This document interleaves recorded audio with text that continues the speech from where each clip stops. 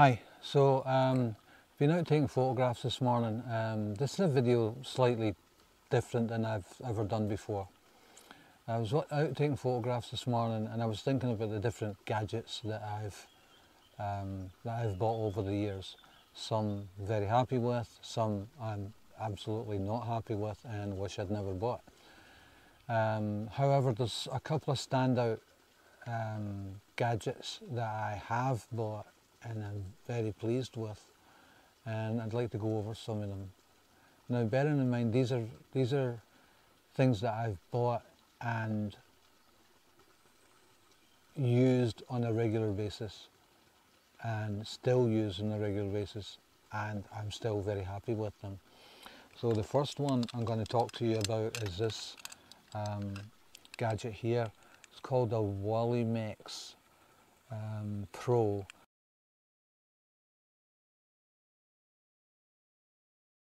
And it's a clamp that goes on your belt buckle, or not on your belt buckle, but on your belt, or on a strap in your rucksack or camera bag or whatever, and it basically makes it easier to access your camera. So it comes in 3 pieces.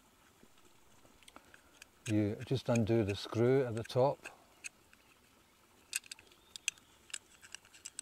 which is pretty simple actually, just undo the screw, and then you've got this piece that goes behind the belt or the strap, and you've got this piece that goes in front of the belt or the strap, and these 2 pieces here hook up inside, the belt is between, and then you just tighten it up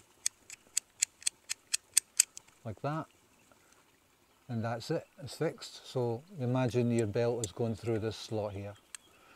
Then this piece goes on the base plate of the camera or L bracket or whatever with this little screw here. You can tighten it up using this little bit here. And then this part is important because that's what hooks in to here. Okay, when the camera is attached, it's easy to remove. You just press this button on the side and lift it out, and that's it. You can use your camera. You don't need a camera strap or whatever when you're carrying your camera around. And then when you decided you've taken enough photographs or you want to walk around further without actually holding the camera, you just hook it into the camera, into the slot like that. It won't come out, it's secure. You press the button, it comes back out. So I'm going to attach this to the camera, and then I'll show you it with the camera on it. So I'm going to attach this part to the camera, and then I'll show you it working with the camera attached on the belt. Definitely recommend it. Not that expensive, much cheaper than other versions of similar things.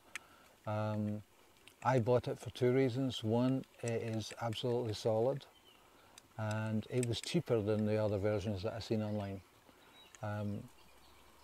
If I can get something that's at a reasonable price and does the job, that's what I'm going to go for. I'm not interested in who makes it. Okay, so here is it. I'll show you it working on the belt strap. So what you do is you just separate these 2 pieces. Put the back plate behind your belt. Take these 2 pieces, put them in there.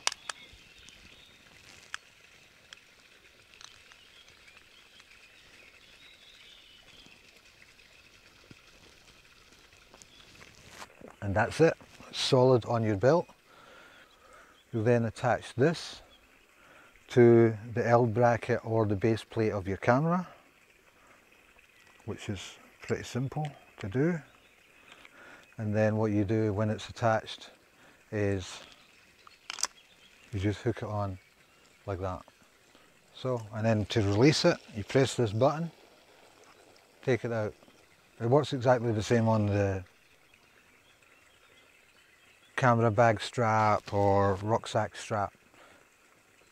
The interesting thing that I found, which I liked, was that even with this on, this will still go on the tripod. So even with this still attached, it still goes on the tripod. There you go, and as you can see, it's connected, and there you can see it from the back with it just hanging down at the edge of the tripod plate.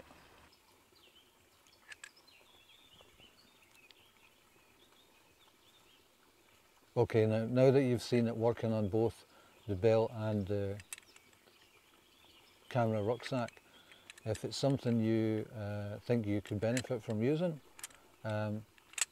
pick one up online.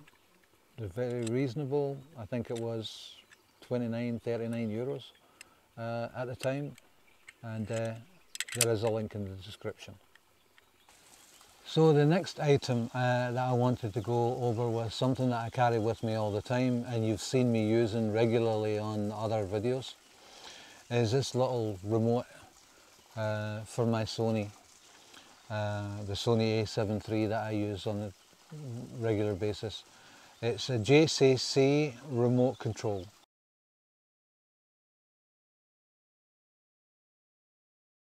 And basically it's got a shutter button, it's got a delay of 2 seconds shutter, and you can also use it to start and stop video, which is very nice. Probably the best 10 euros I ever spent. I did learn something new about this the other day. I was out taking photographs and I needed to take a shutter speed that was longer than 30 seconds. So I set the camera to bulb and realised that I didn't have my cable release with me. A locking cable release that I could trip the shutter, leave the shutter locked open, and get the exposure that I needed. And the exposure that I needed was like 1.5 minutes. And what I did is I gave this a try. I thought, I don't know if this will work or not, but I gave it a try and it actually works. So you press it once to open the shutter when the camera is set to bulb, and then you press it again to close the shutter at whatever time that exposure is. Excellent little gadget, definitely recommend it. And again, there's a link down in the description. Great value for money, works great, works with all of the A7 series, A9, A1, also works with the Sony A6 series cameras, or many of them.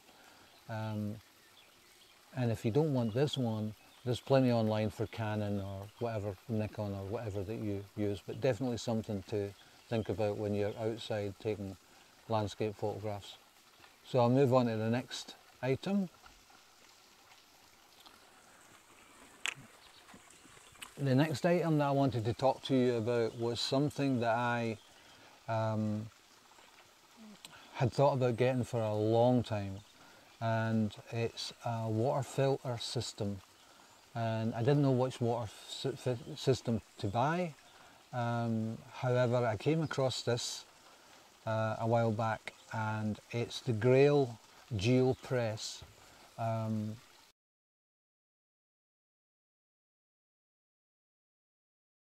Not the cheapest system on the market, but definitely the most convenient, and I like the colours as well. So basically how this works is you just undo the top, you take this section out. There you go, and this is the filter that you use. It holds 24 ounces of water, so it holds plenty of water. And what you do is you fill this section up to this line here with the water at source, so pond water, river water, wherever you can get water basically. Obviously the cleaner you can get the water the better. If it's full of rubbish, try and filter that out somehow, but generally speaking you can put anything in this and it cleans the water gets rid of all the viruses and heavy metals, everything. So basically what you do is you fill that to the line with the water. You then insert this section like that, open this to let the air out so that the water can go through the filter into this section. And then what you do is, I don't want to stand up, but then what you do is you just get this, press it down slowly, like that. And then when you've done that, all the water has been filtered, and it's now in this section, it's now in the, it would then now be in this section, all the water, it would be cleaned, and then all you need to do is undo that and you can drink it. Obviously it won't look like that because that will be in there, so then you would just drink it. The biggest benefit of using this that I've found is that when you're out walking, generally you never seem to have enough water. And even if you've got a camel pack or water pack or something, the water gets warm, and I hate warm water. So I'm lucky in the respect that I can just go to a river or whatever, scoop up some water, filter it and drink it. And then on many occasions what I do is I filter the water through here, empty it into this is my water bottle, and drink it from this here, which means this is now empty. And then I fill this up again, which means I've got 2 bottles of water to last me to the next water source. Great gadget, pricey, but worth the money. That's the Grail GeoPress. The next item that I wanted to talk to you about is maybe not landscape specific, but if you're doing YouTube videos about landscape photography, then it's important that you get your sound right. And I really struggled with getting sound sorted out until I bought this microphone here, and it's been excellent. It's a little radio mic.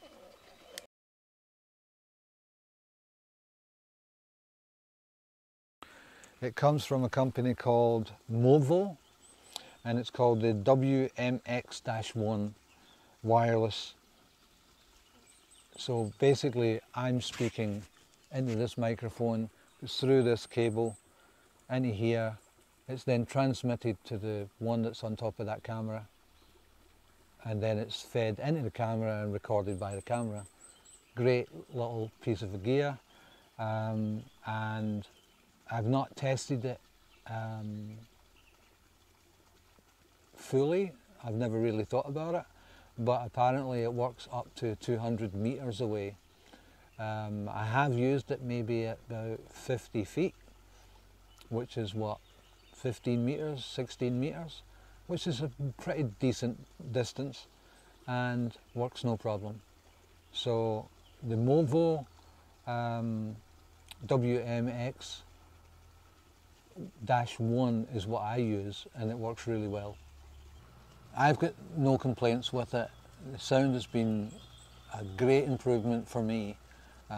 I will attach a piece of video from one of my earlier videos where the sound was horrendous because I was using the microphone in the camera. One of the most difficult things for new photographers or relatively new photographers to grasp is depth of field, how the aperture affects it and so on. What I've done here is I have set up a camera with a standard 50mm lens, and I've focused on a point in this ruler at 12 centimeters. The improvement is amazing. So if you're in the market for a wireless microphone system, this might be something to consider. Again, there's a link in the description. Okay, so this is the Movo WMX-1 wireless microphone. Basically, let me take this out. basically when you get it, it comes in a little pouch like this. You open it up and what you see is this and also your microphone. So you get a microphone like this with a little clip. You get a cable that you use to put from the receiver into the camera. You get a transmitter and you get a transmitter and you get a receiver. You also get an attachment that allows you to connect it to the camera or a tripod, a little hot shoe mount, and this one you get a belt clip.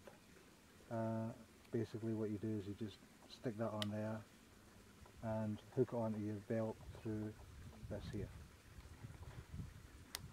That's basically what you get, and if you don't get very good sound on this part of the video, it's because I'm not using this. It's because I am using the internal microphone of the camera. So you can see the difference in quality between this part of the video and other parts of the video when I am actually using this. Okay, so there you go. So the next item I wanted to mention is something that I've been looking for a long time, and it's a carbon fibre tripod from Artsys.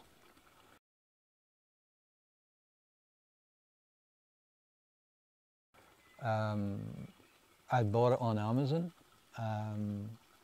It was delivered quickly, and when I got it I was very happy with it, just from the feel of it. And this is it here. So I've put a ball head on it, but this is it here. It's pretty big, even when it's at its minimum, and it's got three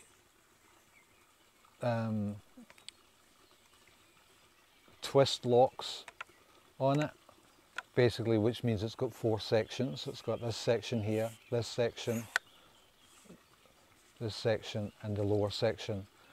The lower section is probably as strong as some of the tripods that I've bought in the upper sections. The upper sections were probably only this wide. This is pretty wide, and the strength is excellent. It's been a great tripod so far. It comes with a few extra gadgets. The nice thing about it is I like this here, where it's got this piece in the centre and you can rotate. It's got this bowl attachment, so when you set up your camera, you can make minor adjustments without undoing the ball head or whatever. I will be doing a complete review of each of these items later in the coming weeks, so keep your eyes peeled for them. But if you're in the market for any of these items, I've put links for each one in the description. Check them out. I'm new to promoting photography equipment on my channel, so I will get some compensation from Amazon if you decide to go ahead and buy anything, but the fact that I would get compensation hasn't influenced me in what I've decided to show you today.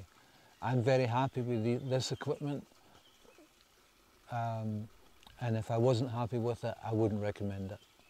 So hopefully you found some of this helpful, and if you have, please like the video, subscribe to my channel, and that will help me out also. Till next time, thanks very much, and goodbye.